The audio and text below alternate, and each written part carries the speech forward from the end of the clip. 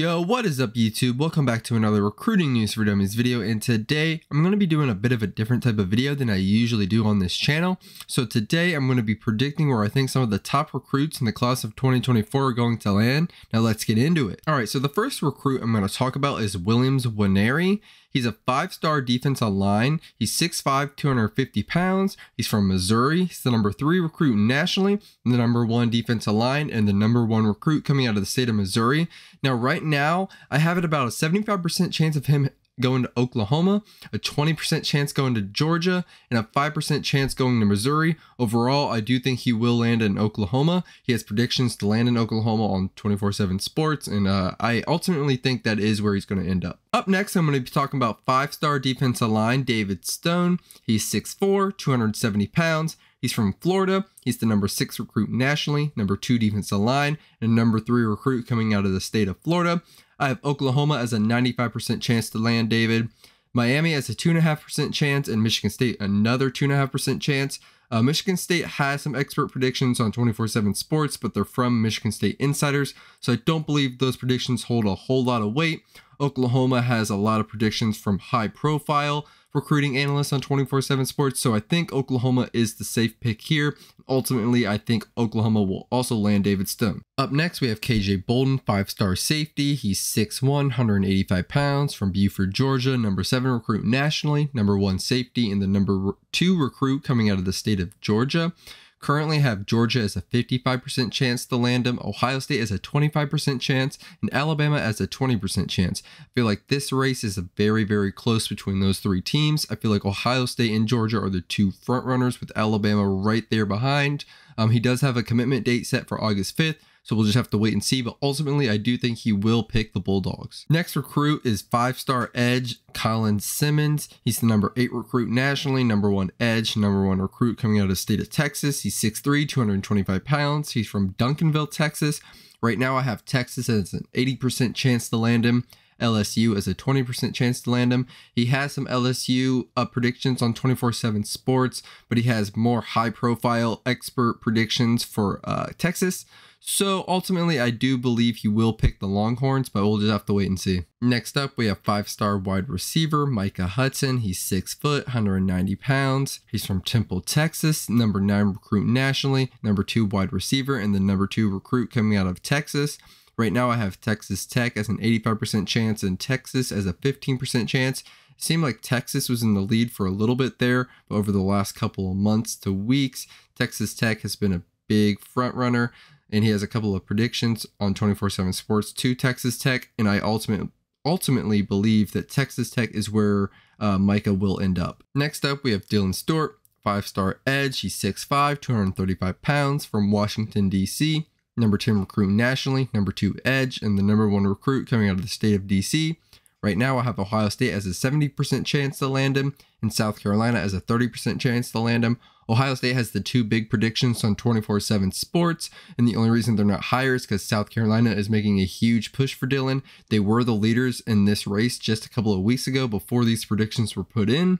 So we'll just have to wait and see. This one may be dragged on. Maybe there's a little bit of rumblings that his commitment might come sooner than many people thought, but we'll just have to wait and see. But right now, I do think he will land at Ohio State. Next up, we have Justin Williams, 5-star linebacker. He's 6'2", 205. He's from Conroe, Texas, number 11 recruit nationally, number 1 linebacker, number 3 recruit coming out of the state of Texas. Right now, I have him as a 50% chance to go to Georgia and a 50% chance to go to Oregon. This one's a really big toss-up. He has predictions to go to Oregon on 24/7 Sports, but on 3, it seems like he's a lean to go to Georgia. So this one's a really big toss-up. Right now, if I'm going with my gut, I'm going to say Georgia, even though that's going against some of other people's predictions. I just feel like Georgia has that pedigree to pull defensive guys, but Oregon has been a lean for a long time, so I wouldn't be surprised if he goes to Oregon, but right now my gut's telling me Georgia. Up next, we have Mike Matthews, 5-star wide receiver. He's 6'1", 180 pounds. He's from Georgia, number 13 recruit nationally, number 4 wide receiver, and the number 3 recruit coming out of the state of Georgia. Right now, I have Tennessee as a 95% chance to land him, and Clemson as a 5% chance to land him. all the signs are pointing to Tennessee. It's where all the major recruiting services are pointing towards. He has big time predictions for Tennessee from 24/7 Sports. Clemson seems to be the second fiddle in this race, and that's why I have them as about a 5% chance, just because they are about the second team for Mike Matthews, but it seems like Tennessee's a really big lock. So that's where I'm going. Tennessee is going to land Mike Matthews. Next up, we have Charles Lester III. He's a 5-star corner. He's 6'1", 171 pounds from Venice, Florida. Number 19 recruit nationally, number 2 corner, and number 4 recruit coming out of the state of Florida. Right now, I have Florida State as a 95% chance and Colorado as a 5% chance. All the signs are leaning to Florida State on this one. All the major recruiting services are leaning towards Florida State. He has some Florida State predictions on 24/7 Sports. It looks like Colorado is the second fiddle in this race as well.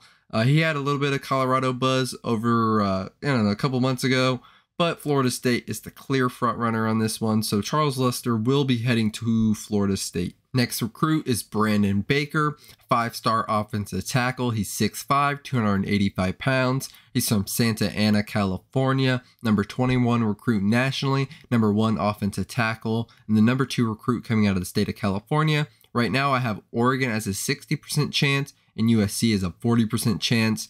I think Oregon is the lean here, even though USC is right behind them in the recruiting trail on Brandon Baker.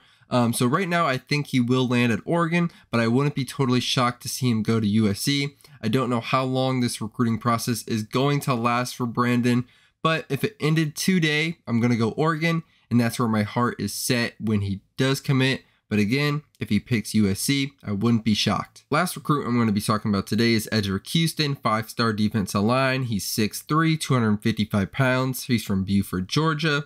Number 22 recruit nationally, number 4 defensive line, and number 5 recruit to come out of the state of Georgia. Right now, he has a commitment date set for August 22nd. Right now, I have Ohio State as a 95% chance and Georgia as a 5% chance. All the predictions on 24/7 Sports are for Ohio State.